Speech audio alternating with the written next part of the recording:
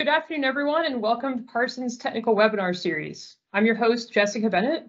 We're very excited for today's presentation that will be given by Michael Nahir and Les Cordone on mining environmental management, Parsons best practices applied.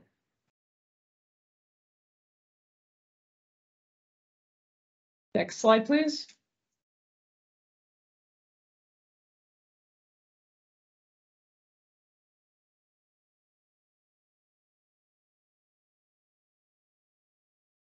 So just a few housekeeping items up front. We'll be keeping all phone lines muted until the Q&A session at the end, just to keep background noise down. If you have questions throughout the webinar, you can submit them using the chat feature, and we'll answer them at the end. You can also hold your questions and ask them live at the end if you prefer. This webinar has been approved for 1 PDH credit. If you'd like to receive credit, you can download an attendance form that will be posted in the chat momentarily. There are 4 multiple choice questions you'll need to answer on that form, and I'll also post those in case you have any problem downloading the form. Please let us know if you have an issue with the link to the form that we can provide to you alternatively. And finally, this webinar is being recorded and will be posted on our YouTube channel in the coming days. Next slide. So a brief overview of our presentation today. I'll introduce our guest speakers, followed by a core value moment, and then we'll get into the technical content, addressing several topics, as you can see here, for mining, and then we'll wrap up at the end with a Q&A session. Next slide.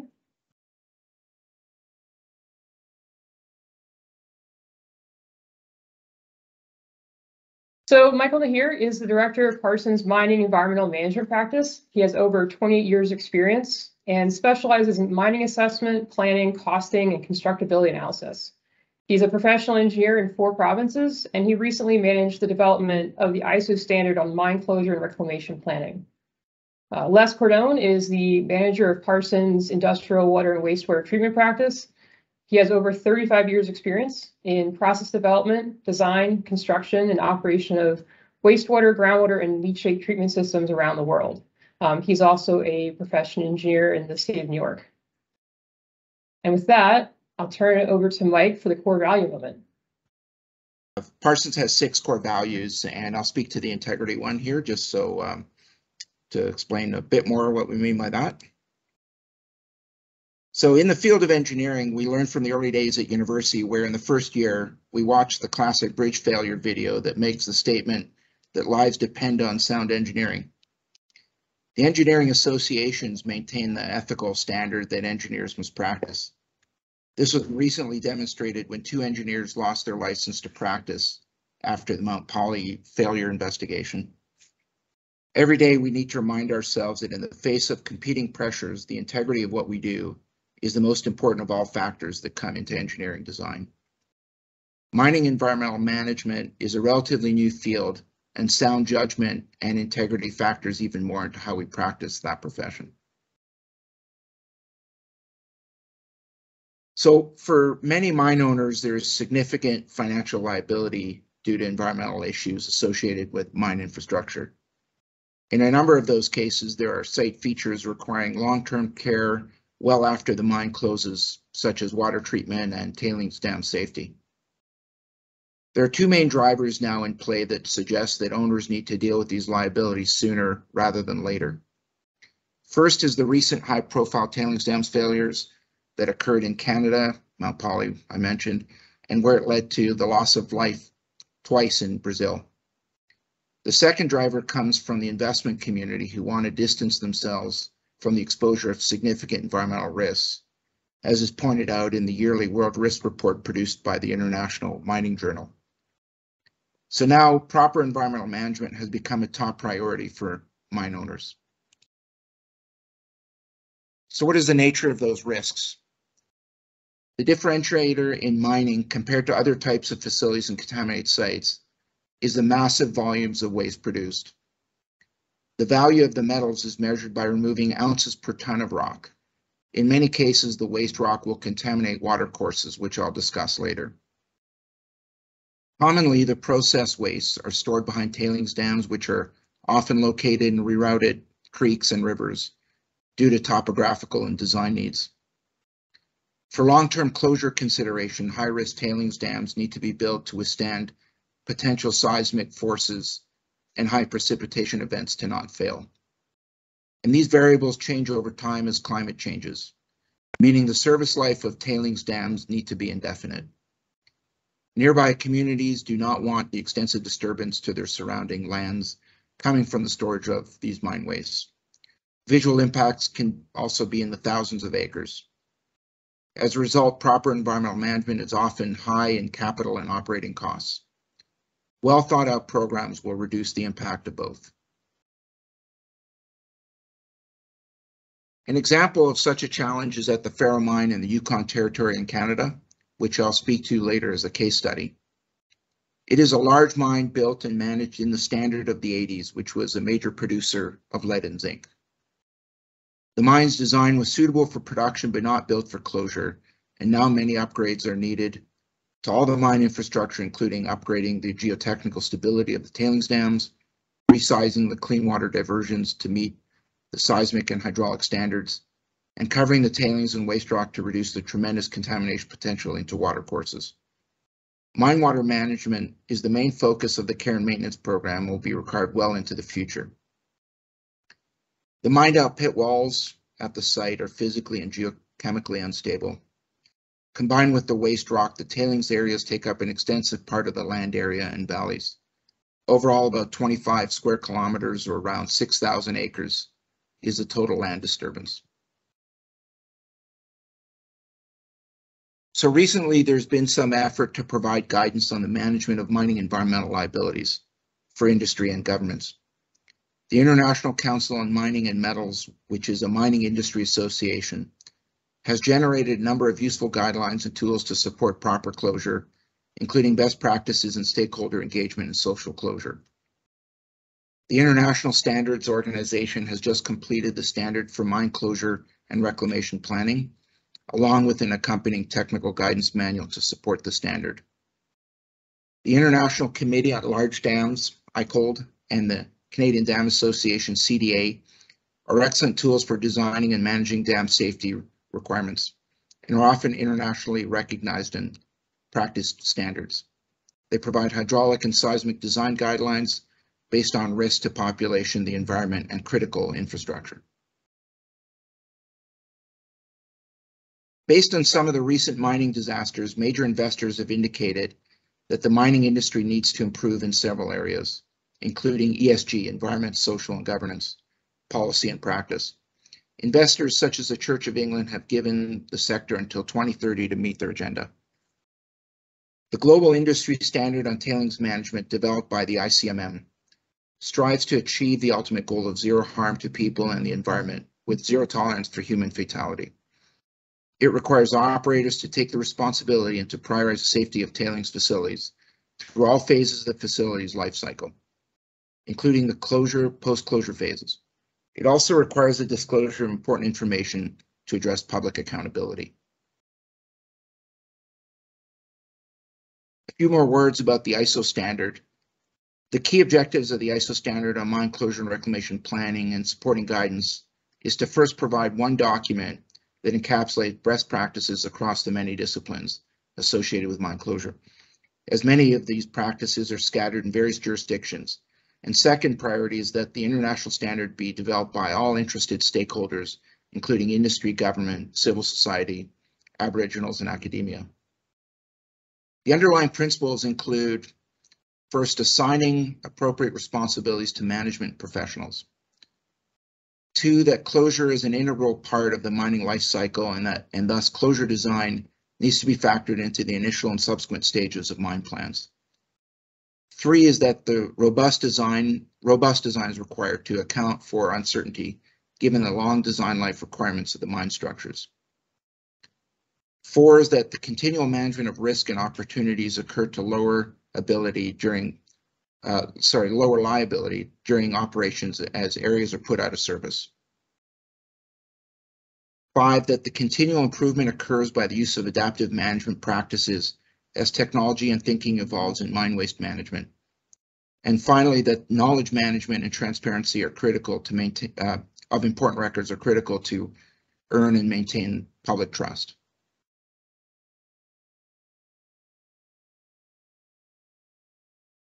So now I want to dive into some of the key technical considerations of mining environmental management. Common closure objectives that are set for the project lead to the development of site-specific closure criteria for mediating physical and chemical stability, as well as designing post-mining land use.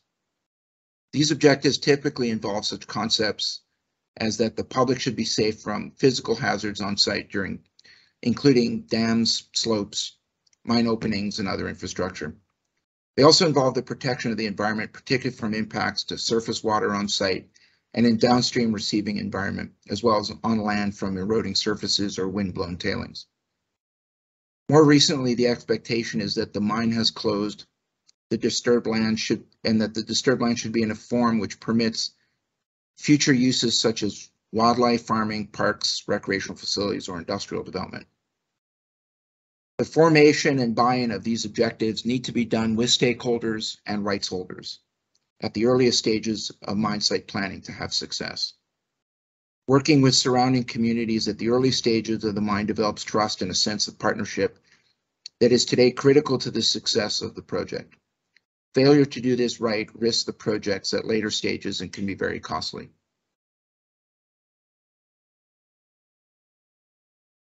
In terms of the main physical risks at developed sites, tailings ponds are structurally the most significant risk. Many were built before real design standards were developed or were built with mining operation design life as compared to a closure design life.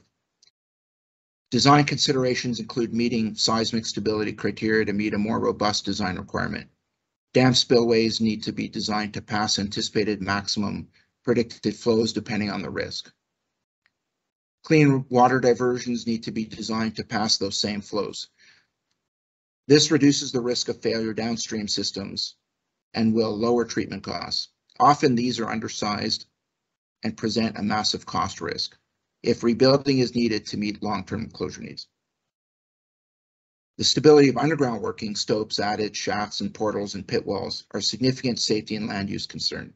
As an example, at the giant mine, which I'll showcase later, many of the underground workings required engineered backfill to mitigate against undersized crown pillars, which is that rock between the top of the mined out stope and ground surface or other mined out stopes. This is a costly endeavor and avoidable.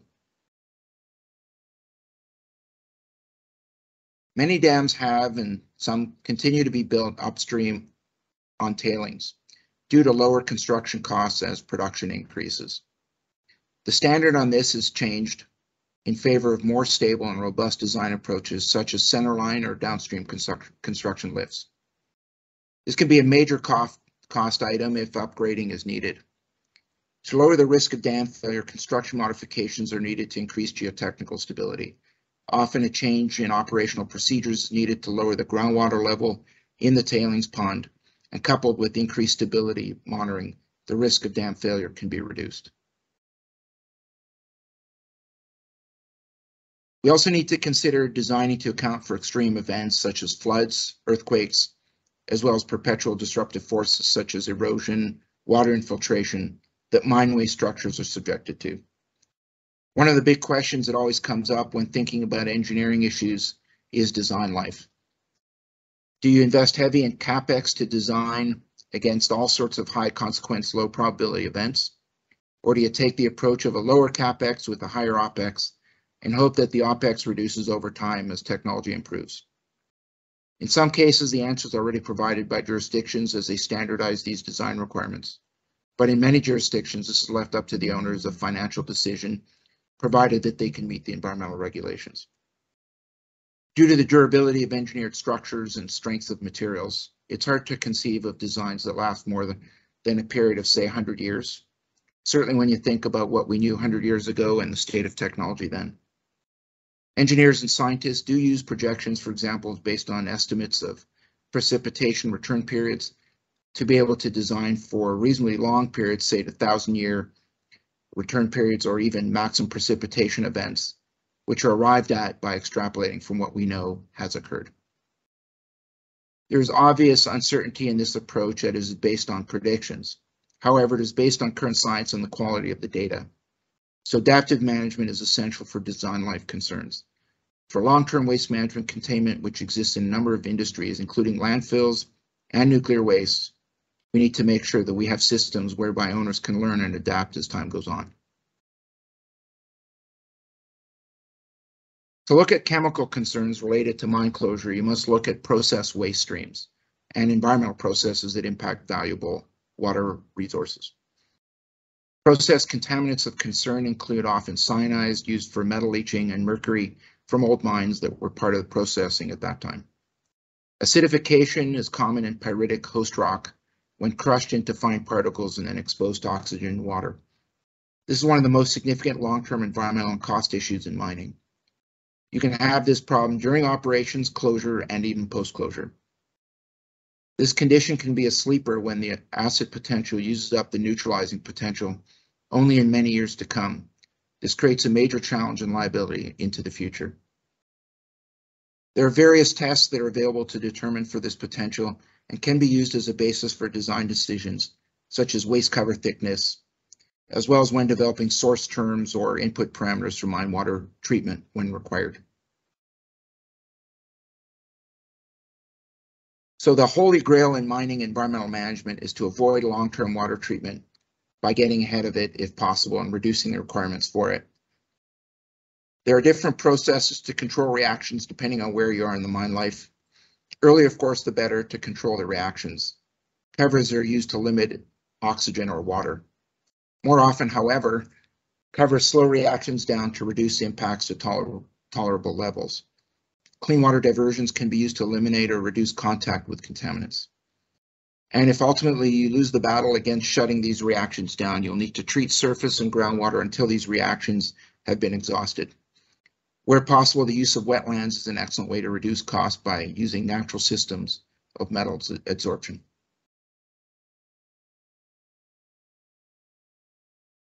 A very challenging part of mine closure is how to manage public expectations of the post-mining land use, as there will be limitations. This is also the part of the closure work that the stakeholders see and feel that they can control, so it tends to attract a lot of attention. There are limitations to what you can do with large open pits, tailings, heap leach piles, and waste rock piles. There are creative ideas for large open pits, such as turning them into lakes or landfills, for example. There is a book called 101 Things to Do with an Open Pit. Tailings have been reprocessed and with more advanced technologies to extract precious commodities, but still need to be managed and closed. Tailings have been used for road construction. For some mines close to communities, the tailings storage facilities have been turned into flat sports surfaces for soccer and football fields and other types of sports. The best case is when you can get the community involved in the design and have them maintain the site for recreational purposes. This supports community buy-in and helps maintain the facility. Another important consideration is to have the design of the surface of the waste piles match the topography of the surrounding landforms. This supports natural drainage and vegetation, which then requires much less maintenance.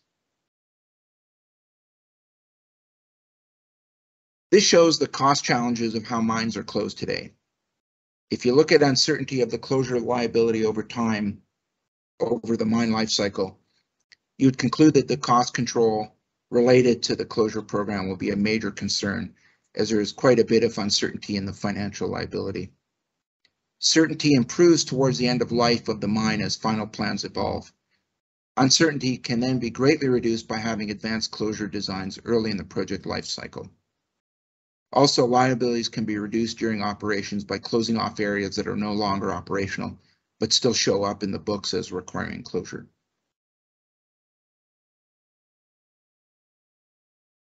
So at Parsons, our approach is to reducing the high cost of liability associated with mining environmental management by embedding the mine closure planning and engineering into the site operations and construction or remediation works.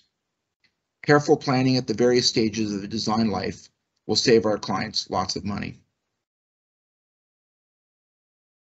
In developing the environmental management plan, Our steps are to conduct a proper site assessment and developing the conceptual site model early to understand where the issues that drive the project.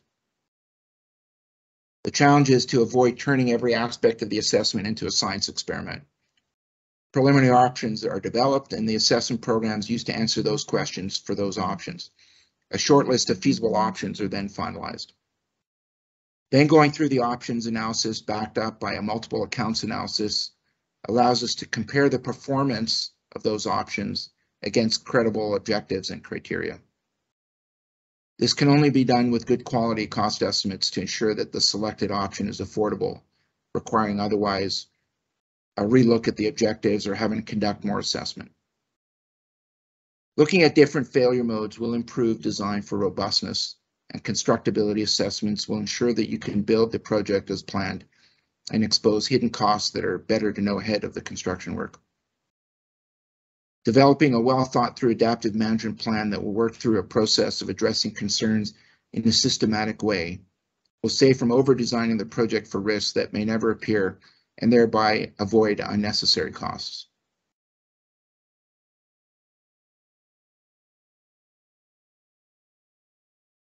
Project management is key to the success of the project.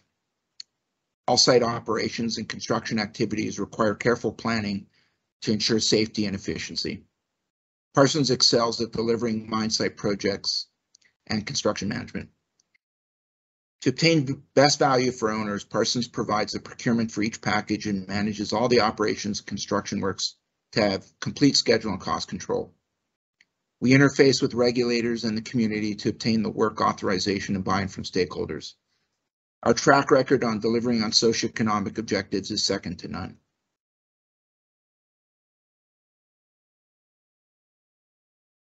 So now I'll just speak to a few case studies here. I've been involved in environmental aspects of mining for nearly 30 years, and I've been fortunate enough to be able to pursue interesting work in the Arctic, among other locations worldwide. In 2012, Parsons identified an increase in environmental activity at mines located in northern Canada. Many of these mines are the responsibility of the federal government, who after years of assessment had decided to start to undertake risk reduction projects under urgent work programs.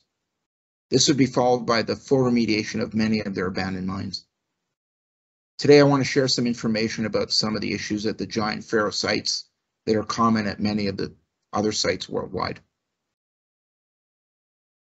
So the former giant gold mine is in the city of Yellowknife, Northwest Territories in Canada.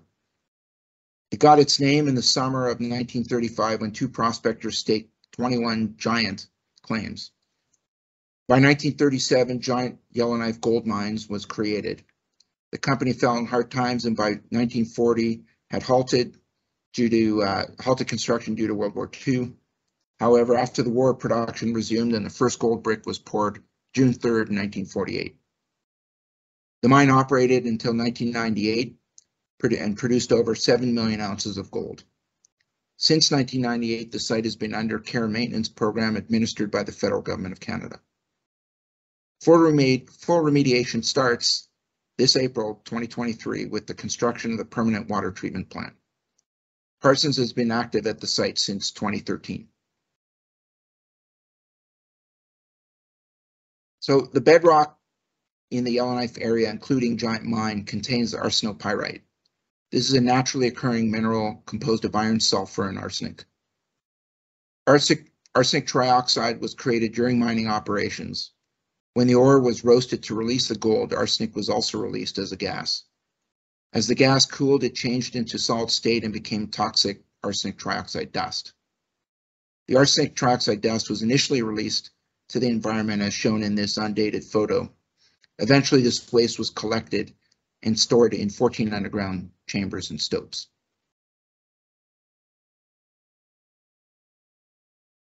From a Parsons perspective, the first of these projects we won was the deconstruction of the roaster complex at the Giant Mine in Yellowknife. Then in 2015, we won the role of interim construction manager at Giant Mine and carried out a variety of urgent work projects. In 2016, we were awarded a contract to manage the care and maintenance of the ferro mine in Ferro Yukon. Then in 2017, we won the Giant Main Construction Manager contract, which includes the reclamation of the mine site over the next 15 years. And most recently, we won the Main Construction Manager project for Giant, which is expected to last approximately 15 years into 2032 and beyond, perhaps. In 2013, 14, and 15, Parsons decontaminated and deconstructed the roaster complex. The work was very difficult as the arsenic was impregnated in all parts of the building and needed to be removed in many areas by hand. The work was done under negative pressure for the safety of workers who wore full protective equipment. The work was slow and tedious, but was completed on time and on budget. This activity produced more than 10,000 cubic meters of arsenic and asbestos waste that is presently located in storage containers on site and awaiting final disposal as part of the main site remediation.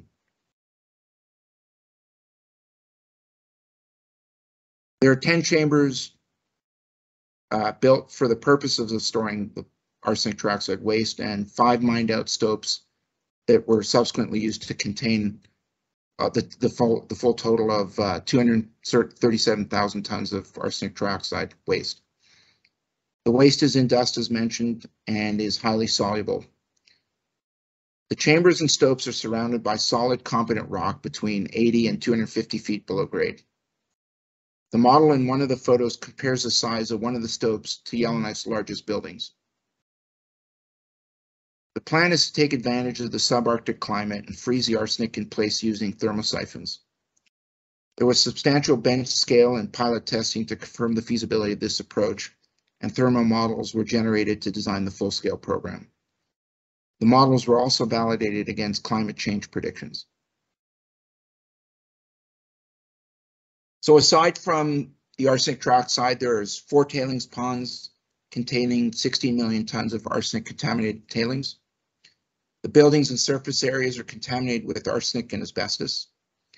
There's an annual accumulation and treatment of approximately 130 million gallons of arsenic contaminated mine water.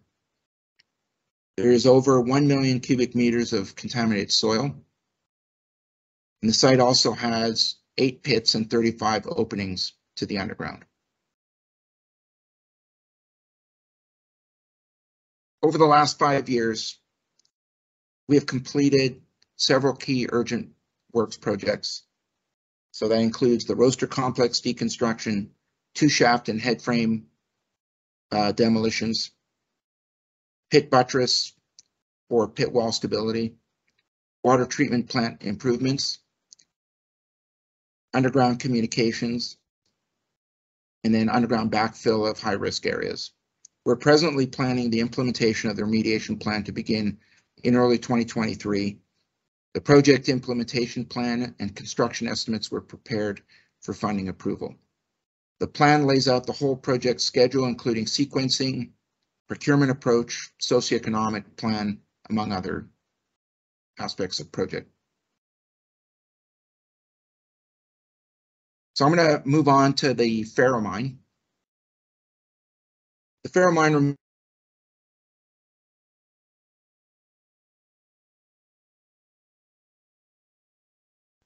The remediation project is being established to prevent the contamination of nearby land and water from the former mining operation. Currently, a preliminary design for the remediation is completed and the project is in regulatory approval stage. A number of urgent works have been completed to keep the site safe and in compliance. The Faro mine is located on the traditional land of the Kaska First Nations in the Yukon in northern Canada, and is approximately 2,500 kilometers from major population and supply centers.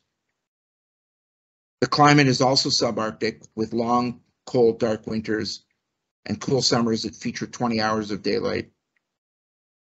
Most of the surface water is frozen from October to April. The Yukon features large distances and small populations, which can make it difficult to find staff and to subcontract the work. Transportation and logistics are major cost factors.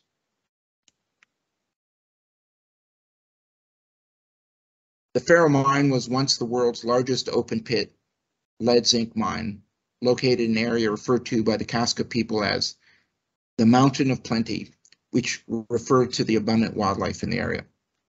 It was discovered in the mid-50s and constructed by Parsons in the 60s and operated until 1998, when it too went into receivership. It has been in care and maintenance and remediation and closure planning since. Some of the prominent features in the photo include the 4-kilometer-long tailings basin and the clean water diversion on the right side. The large blue pond in the foreground is the polishing pond used to store water before discharge to the environment.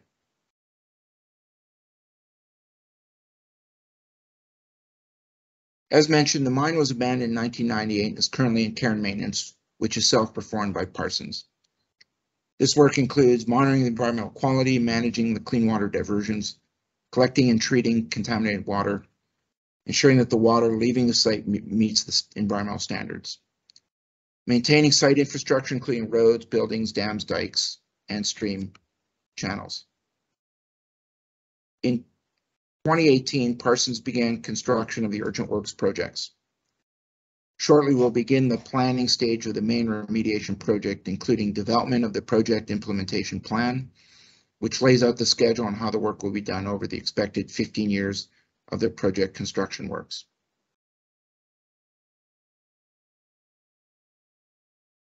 Today, as the site is very complex, risk mitigation works is taking place at the site to ensure it remains stable and in compliance.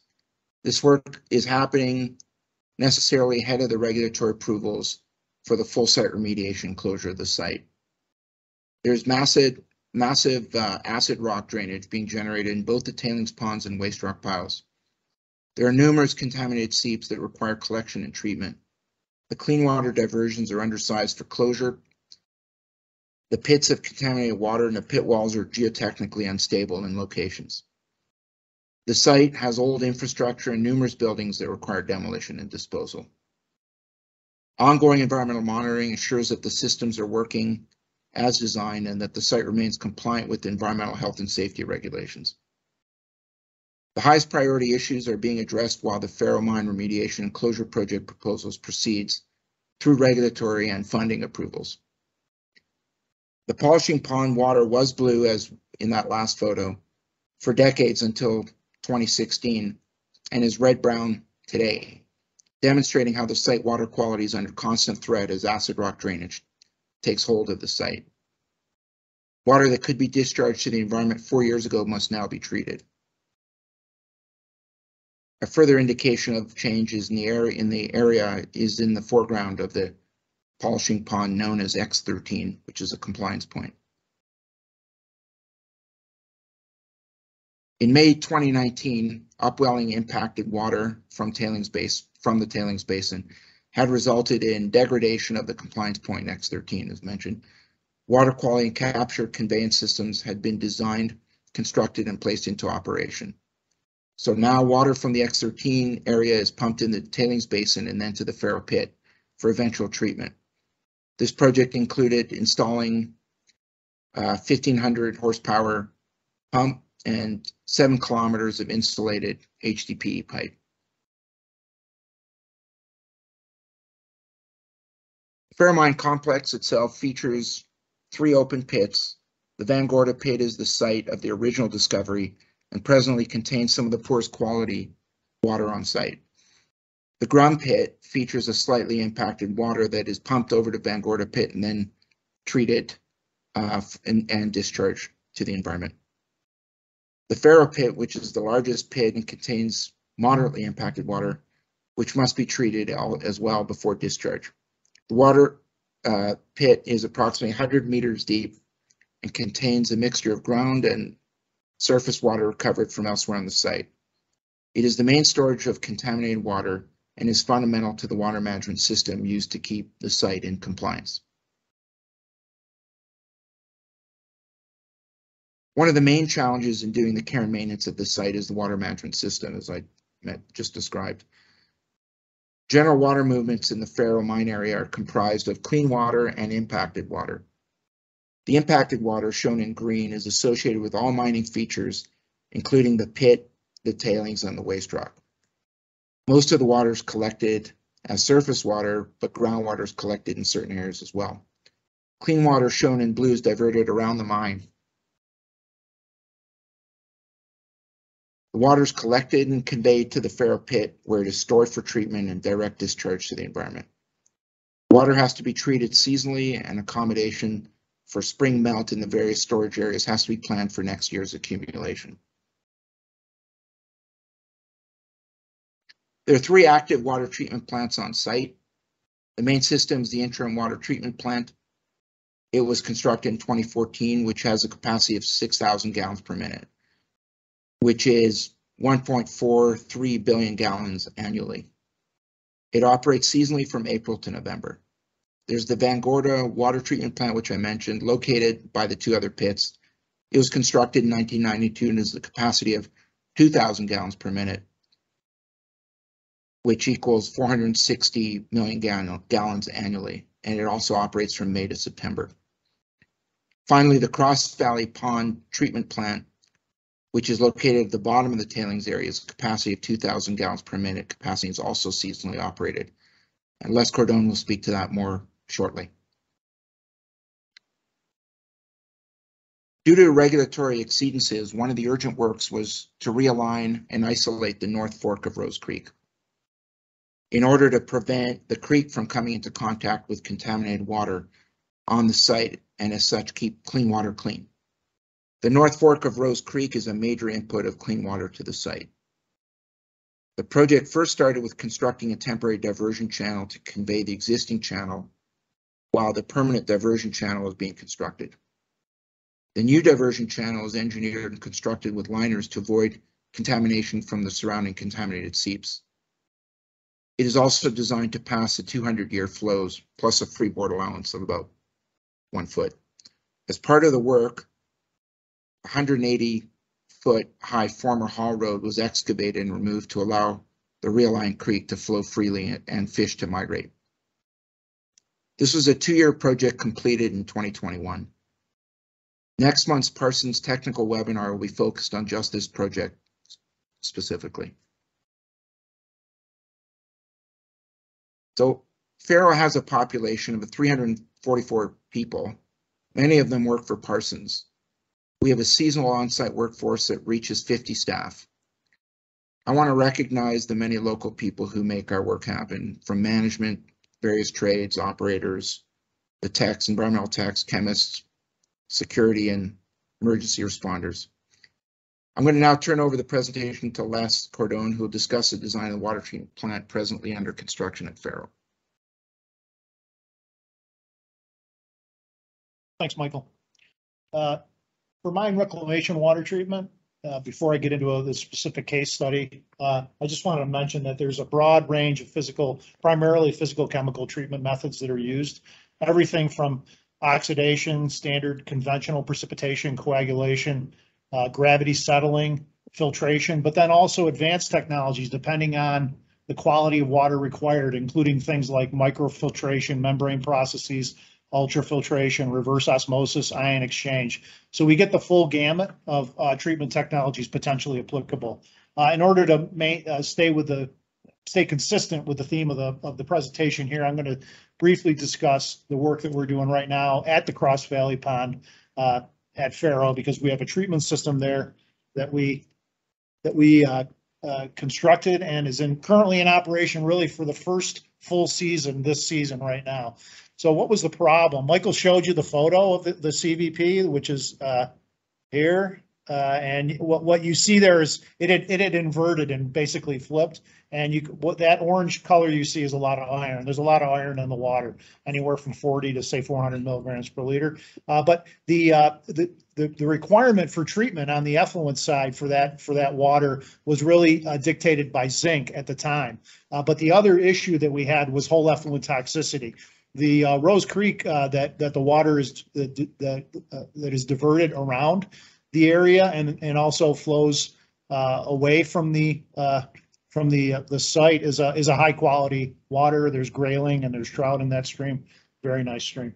And so there is a whole effluent toxicity requirement, and it's for rainbow trout, and there were whole effluent toxicity issues, and we started to look at that before we put this treatment system together, and we kind of did a toxicity reduction evaluation and determined that iron really was potentially the issue for the whole effluent toxicity. So we're going after iron in this treatment system, as well as zinc and some manganese. The reason why we looked at iron was because it goes back to work that had been done years ago in the Adirondack Mountains when the acid precipitation was causing cycling up of aluminum. It was shown that the high pH environment in young fish fry causes precipitation on their gill structure. And that micrograph photo that you see down below there is actually a photo of iron precipitating on young fish fry gills. And so that we speculated that's what was causing the issue. And we did some controlled testing, some controlled jar testing before we specified this treatment system, and actually determined that, yeah, that was the issue for toxicity. And so we moved forward with a conventional treatment plant to treat this water using coagulation, flocculation, and precipitation and filtration. This is a very basic process flow diagram that shows the treatment process. The water comes in, we pump it out of the pond, we oxidize it with oxygen. We don't add any other oxidant but air. And then we add lime, get the pH up where we want it. The next tank, we are flocculating it under low mixing conditions and adding polymer. And then it goes through some very efficient inclined plate clarifiers. And then it's filtered through a multimedia filter, and it can be discharged at that point. And to show you a photo of the system right now, the scheduling on this, we designed it, and we designed it in 2018, 2019 timeframe. It was constructed during the 2020-2021 construction season, and we began to commission it last year. But this season we started it up again, and it's in full operation now. Michael and I are actually with a client this week, and we're getting good news that the treatment system is working very well. Non-detect concentrations of zinc and other constituents that are regulated in the effluent. And let me just show you from the PFD that I showed. This was during construction. Okay, we were setting this equipment down. That we actually, it's a sustainability issue. We're able to use this equipment from another site that we were working on in the States and bring it up to Faro. We set this treatment plant up on rig mats. These are drilling rig mats, and you can see the two trains here. These are the influent oxidation tanks. These are the flocculation tanks, and these are the inclined plate clarifiers, and then the filters are down here. And from an end view, you're looking at it here as it's currently installed and operating. And the discharge goes right over here and goes right out into Rose Creek. So that's the treatment system currently in operation, and we have good news. We are in the operation for this season, which is really the first full season of operation. And the team is able to treat over 2,000 gallons a minute, which is actually in excess of the design. The design was we could get 1,000 GPM through each train, and we're able to do more than that. And it's really helping with the water management on the site, because as you can see from Michael's discussion, it's really a game of water balance here. We cannot let any impacted water leave the site. So we need to pump it around or treat it and discharge it. And that's what we're doing. Michael. So thanks, Les. So just, in conclusion, this is my last slide here. Mining environmental management is a complex, multidisciplinary effort requiring an investment into planning and execution. There are key strategic inputs required in the mining life cycle to reduce operational closure liability. We described the common site that describe typical site risks and Parsons' approach to managing those risks and providing best value to owners. So with that, I just want to thank you for your attention and open the discussion for questions. Thanks, Mike and Les. It was really a great presentation on all the challenges and considerations when it comes to mining and how you can incorporate that for best practices. If there's any questions, you can either raise your hand using the raise your hand feature, or you can put your question into the chat and we'll read it out. I posted the PDH credit form link, and I'll for anyone who didn't get it previously.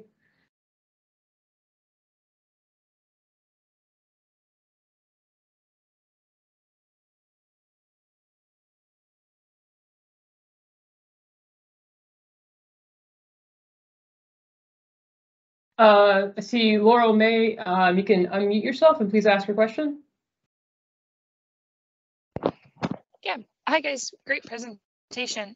So I hopped on a little bit late, but Michael, I heard you mention that one of the models you guys were working on considered climate change factors, and I was wondering if you could talk a little bit about like what you considered and how you did that. Yeah, sure, thanks.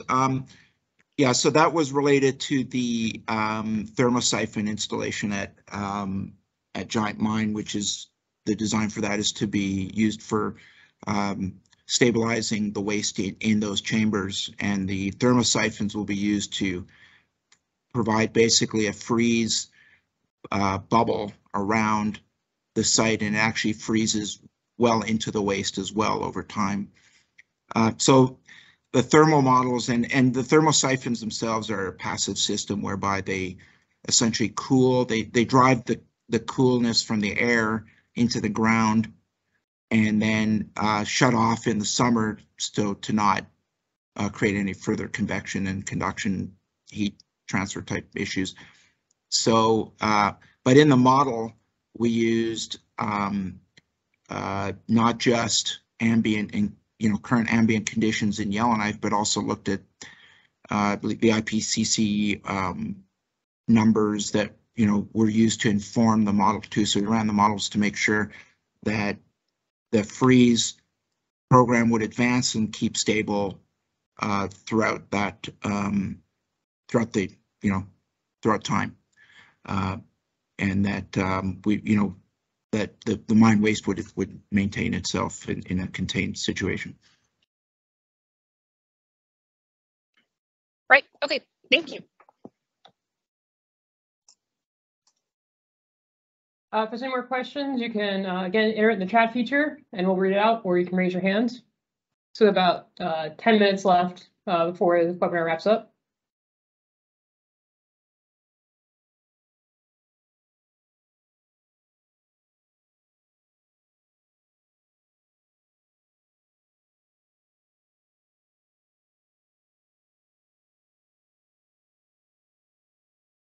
Well, Mike and Les, I guess you guys gave such a great presentation that there are no questions. You answered everything.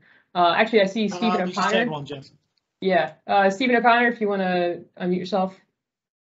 Hello there. Yeah, Stephen O'Connor here, listening in Saudi Arabia. Very, very interesting stuff. A slightly different environment out here, of course. But I just had one quick question to both of you, really, Les and Michael. Do you know if we do any of this kind of work in operational mines and not just disused mines? In other words, I'm thinking if we could do all this again, would we not do it as we went rather than wait till 50 years down the line and when the mine closes and so on? I was just wondering if we do that kind of work as well. Yeah, thanks. Yeah, it's a great question. Yeah, I mean, those two projects were, abandoned mines that the damage was done. And part of my presentation, the early parts was dedicated to, how to prevent all that as much as, or not all of it, but as much of it as possible by planning well ahead, right? So certainly, I mean, they say planning for closure. So in other words, when you design the mine to start with, you plan on how it's going to be closed. So in other words, you build to not just operational standards, but to closure and permanent closure standards, which obviously requires a bigger investment up front, but is usually much cheaper than dealing with it later. As you could see, that would be the case for what happened at Giant Faro. But so we're doing some work on heap leach facilities and other designs that and tailings dams that allow us to get ahead of the issues. Not to say that it all goes away, but that it's a lot cheaper and better value to get ahead of it. And that's reflected in some of the standards that I mentioned, the ISO standard and the ICMM standards, that they all say plan for closure, up front. Do the thinking up front. Don't just deal with it right at the end, because then a lot of those choices have been made for you and it's too late. So anyway, I hope that answers your question. Absolutely, yeah. Thanks. I see we have a question in the chat from Ron Krawczyk. How often do the closure plans require revisiting? Great question. So different jurisdictions have different requirements in that area, but the rule of thumb is anytime there's a process change in the mine itself, that would then invoke or start or necessitate, let's say, a relook at the closure plan, and to make sure that the new operation or the new part of the mine complex that's being built or any modifications thereof would be included.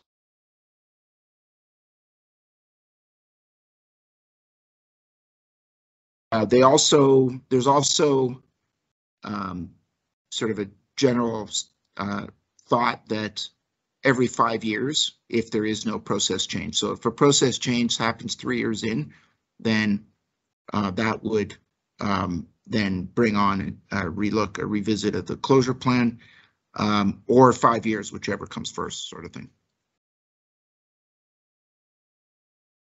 Great, thanks, Mike. I see Christy Diller, you have your hand raised if you want to ask your question. Yeah, thanks. Great presentation, Mike and Les. Mike, you talked about the high volumes of tailings and waste rock that are generated during mining.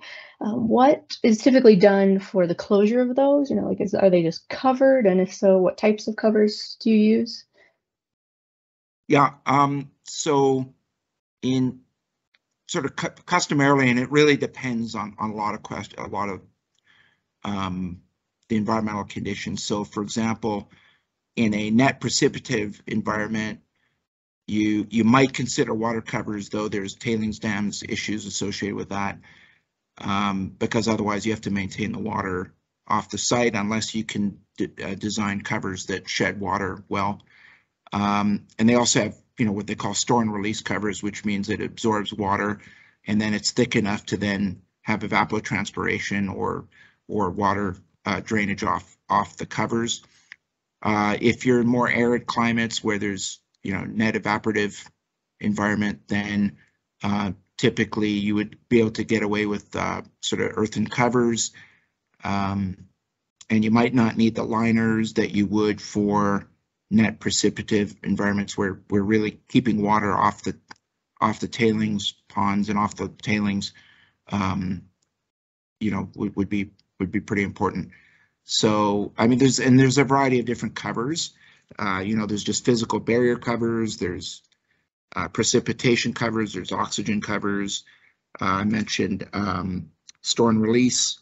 So there's a fair bit of technology on that now, and there's some interesting developments in covers. There's like standards that are designed to reduce infiltration to, you know, numbers to 10 to the minus 9 meters per second, but in reality, over time, those tend to break down, and you don't often meet those original standards. So, and they're learning that over time because they're doing you know, environmental investigations of what actually precipitation, you know, that's getting through to the tailings, you know, what types of impacts those occur from that. So, but anyway, there's you know, there's a lot behind mine tailings covers, which is common for both tailings and waste rock, depending on the geochemistry of both of those. So just a long-winded answer, but there's a lot to that. Yeah, it sounds like you could give a whole webinar just about that. Probably. Thanks. All right, I think if there's no more questions, we can go to the next slide.